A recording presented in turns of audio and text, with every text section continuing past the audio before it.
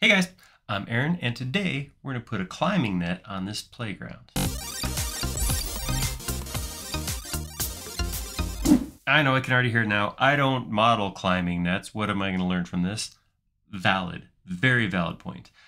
But as usual, when we make these videos, we try to come up with something that is easy to understand, clearly illustrates some modeling topics, and then teaches you something. So I don't never plan to have to model something like this, but I did find it had some cool things that I learned about follow me's components, welding, arcs, a whole bunch of things came out of this. So even though you might not have to do anything like this in your day-to-day job, I recommend giving this a shot because it is a pretty cool model and a good learning experience. So let's hop right in. Okay, so here's our playground. We did this last time, or a while ago. We did some slides, straight slide and then a curvy slide. We're gonna come in now and we're gonna do just a climbing net right off of this side. So what I wanna do is I wanna have 1, 2, 3, 4 ropes come down and just kind of come down and angle out, so it'll be wider at the bottom than it is at the top. And then I wanna do, 3 or 4 rungs across like that. I wanna have it attach up underneath here. So I'm gonna start with an edge across here. This is a group, so I don't want to mess with that geometry. So I'm going to draw this edge and I'm going to divide it right now. And I said I want 4 pieces coming down, so that means 5 total segments. So there'll be one here. I'm going to start with this piece right here. I'm going to drop down. I'm going to inference to the bottom of this column, this post, and then have it come out about that far-ish. So not a real specific, not a real hard geometry thing here. Just kind of looks good, looks good. So what I want to do is I want to have this rope drop vertically and then kind of come out like that. So it'll be vertical for a little while and then it will slope out. So I'm going to grab an arc, come part way down like that, and then bring that out like that. Perfect. That's what I'm looking for. So my rope's going to slope down and then out. All right. Up here, I can actually get rid of a lot of these edges. This edge on over here is me thing. I do need this edge and this to all go into a component. And I'm going to just call this my row. I should call my vertical. It's not totally vertical, but it goes up and down. It's an up and down rope, that kind of vertical. I'm going to say create that, and then I can actually get rid of the rest of these edge segments over here. I don't need those. All right, now I'm going to take this piece. I'm going to go Option, move to the end of here. 2x is going to give me, 3x is going to give me 4 total pieces. Looks pretty good. I don't need this extra. I can come in here and get rid of some extra geometry now. I don't need these 2 lines. And I don't need that line. That's all I need. Actually, go back in there again. I should probably also weld this. I'm going to grab all the edges. So it's one arc and a vertical edge. And I will grab those and click weld real quick. Nice. All right. Now, they look good, but they're vertical. Like I said, I want this to kind of spread out at the bottom. So I'm going to grab this first one. I'm going to hit rotate. I'm going to go to the top point and hit the up arrow to lock in that vertical axis. Click right here and then rotate it like 20 degrees. Do the same thing on this one right here. Rotate right here, up axis. Click here, bring that out 20 degrees. That looks good. These ones need a little bit of a turn too. So I'm going to grab this one. Up, click here, go like, I don't know, more than that, like 7 degrees? 7 degrees. 7 degrees is perfect. I meant to do 7 degrees all along. All right, up arrow, lock that inference here, 7 degrees. Cool. Those are my horizontal ropes. I'm not going to leave them as just edges like this. We're going to do a follow me to put, some width on the rope. But before I do that, while I still have just edges, I want to put my rungs on here. So I'm going to come in here, click right here, come over here and maybe drop down a little like that. Straight across and then come back up. There we go. I'm going to grab those, right click and make that into a group. I don't make a component here because there's only going to be, these will all be different. Each one will be a little bit different size. So let's see, we'll go up about that same amount here to here. Here, up to here, grab those, right click, make them another group, and then one more. So on this one we'll go here,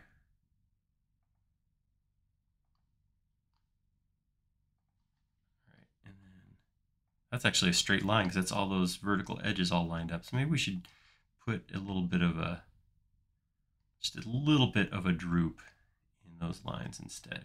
There we go. Looks a little better. And we'll grab those 3 edges and make that a group. All right, now we're almost there. So that's looking good. This is kind of the spider web look. This is all super thin, just edges, no geometry. So not good for final, but for right now that works. So let's go in and add some rope to these edges. So I'm going to grab a circle, go here on the top. My normal circle side is 24. I'm going to use one that's 12. So I'm just going to grab right here. I'm going to come at like 0.5 inches for my radius. It's going to give us a 1-inch piece of material. And then I welded this edge so I can select it, follow me, click on my 1-inch circle. There we go, perfect. So I have those pieces of rope coming down. Oh, that's just right. All right, I'm going to come into this piece. I'm going to grab this, right click. I'm going to say weld edges. I'm going to draw a circle right here. Draw it vertically like this. Say 0.5. There we go. And then I can just say follow me and click here, and there we go, get the next rope. Looking good. So something to point out, I did not make this rope, this circle perfect because I didn't make the edge perpendicular, exactly perpendicular to the line it was following, but really for this, I think it's going to be okay. I mean, it is a rope. Ropes are not perfect circles anyhow, so I'm not going to lose sleep over that one. I'm going to go ahead and weld these again. Another circle right here, 0.5, follow me, click, and then one more, come in here again, select all these. Nothing helps cement in a workflow by doing it over and over again, you know? So yeah, I got this one locked down now. 0.5, enter, follow me, click. All right, there we go. So that looks pretty cool. In fact, if that was my final result, I'd be pretty happy with that. But I want to go a little bit further. I was looking at a playground near us, and they had something like this, and then they had like these actual like spheres that covered the connection points. I thought that looked kind of cool, and I figured out, you know, how would I do that? So I did it, and we're going to do it. So I'm going to start with a circle on the ground. I'm just going to kind of draw a circle. It doesn't matter how big, bigger than I need it to be, basically. Then I'm going to draw a vertical circle from the center, and this one is going to be like 2-inch radius, so 4 inches right there. And then I'll grab the outside circle, say follow me, and click this inside circle, and then get rid of the outside circle. I take that, make that into a component. I got triple click. There we go. And then make component, and we'll just call that my sphere. All right, now I'm going to take this, I'm going to edit and cut it. Not copy, but cut. And then I'm going to go in the context of this one piece. And I'm going to paste. And what I want to do is I want to actually put this onto this rope. But I want to put it right where that other piece comes along. Right now, my view, I have component edit hide rest of model turned on. I'm going to turn that off. That way, I can now take this circle and put it on top of here. So I'm just going to slide it over this way, slide it back this way, slide it over this way. And I am realizing this is not going to work perfectly because the intersection points for these other pieces are a little off, but we'll figure out how to fix that in just a few seconds.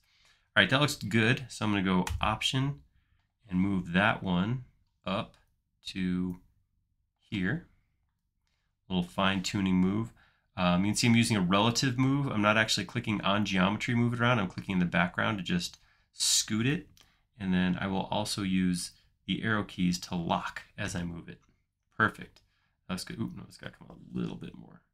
There we go. All right, I'm going to grab that option and one more right up here.